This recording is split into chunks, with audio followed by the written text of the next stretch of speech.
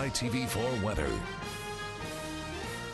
Aloha, welcome to Weather Now, and thanks for checking out the forecast. We were off to a little bit of a wet start again, not quite as heavy, but we'll dry out later in the day. In fact, we're going to warm up quite a bit, 87 degrees in the 1 o'clock hour. UV index still very high, extreme level of exposure. In fact, in our trades, they're going to remain in that moderate scale, so not breezy enough to really offset that heat, but enough to keep us from developing cloud buildups in the afternoon. Here's a shot of our Doppler, very active. It looks like Hawaii might still get a little of this shower activity in the morning hours, but statewide will dry out into the afternoon and look at quite a bit more sunshine. Exclusive rain forecast. You can track this model anytime online, showing through at least Saturday afternoon. We're going to go through this drying trend. We're looking at beautiful conditions for the outdoors and a lot going on as far as our winds starting to pick up tomorrow, because nothing really in the area to disturb us. So that high pressure is really going to start to fill in and strengthen. So we'll get a little bit breezy, but that's not going to be till tomorrow. But it looks like it's going to be an extended period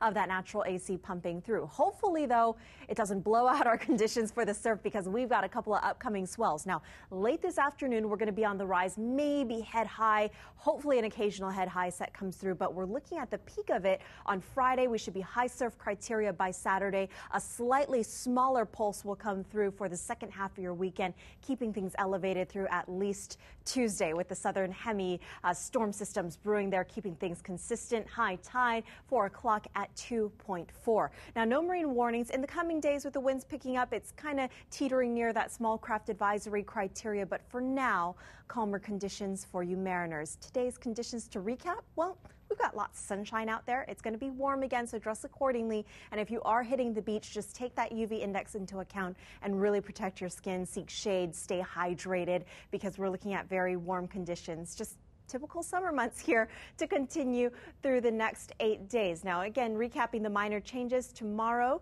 we'll get that increase in the winds. We'll continue to dry out Saturday and Sunday. And look at that. Well, into this time next week, we're just going to get plenty of sunshine. If you check out our highs, they are going to near 90 degrees, and it's going to be quite hot out there. So again, stay cool and enjoy that surf. It's going to last through at least early next week.